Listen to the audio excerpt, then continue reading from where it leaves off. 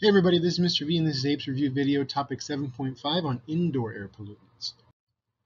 Okay, so to think about this is we have to make sure to classify indoor air pollutants and outdoor ones. There have been questions in the past on the AP exam where you're asked to only talk about indoor air pollutants, and of course if you get those wrong and you mention stuff that's on the outside, then you're not going to get the points that you can get for those. So some natural indoor air pollutants are going to be things like mold and dust, and then of course radon, which we'll focus on at the end here a bit. And then some anthropogenic or human-caused ones are going to be your volatile organics, which we've mentioned before, formaldehyde, and lead, which can end up in some of our homes and resources. So let's take a look. So common indoor volatile organic compounds, that's going to come from things like solvents or glue.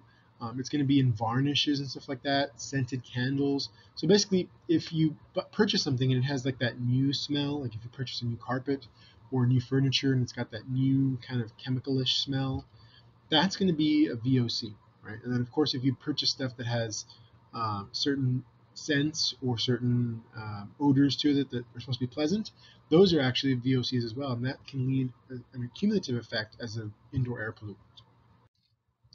And then, of course, depending on where you live, if you live in a developing nation, those areas, if there's a lot of indoor combustion, you can have things like carbon monoxide, the NOx chemicals, sulfur dioxide, particulates, and of course, tobacco smoke.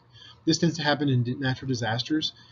People do end up there are several deaths occur every year during hurricanes or power outages because people tend to burn stuff indoors to stay warm or to cook, and the carbon monoxide builds up. So that can be a problem as well. So those are indoor air pollutants that occur often. And then we mentioned radon earlier. That's going to be something to focus on. So I want you to make sure you take a look at this map and see that it's a very regional problem. In the West, there tends to be this naturally occurring radioactive gas that's in the rock, right?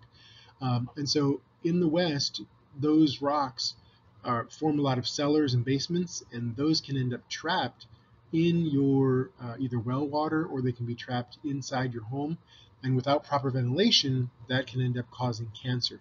And it's the second leading cause in the US, other than tobacco smoke and things like that.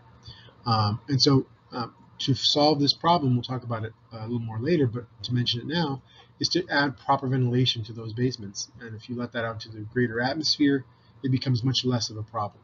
But if you don't live in one of those areas that are in green, yellow, orange, or red, that's probably not something you've heard of, but it may still be on the AP exam. So please make sure you're familiar with it. And here are some other resources if you'd like to look into those a little bit. And hopefully these will be helpful, and hopefully this has been helpful.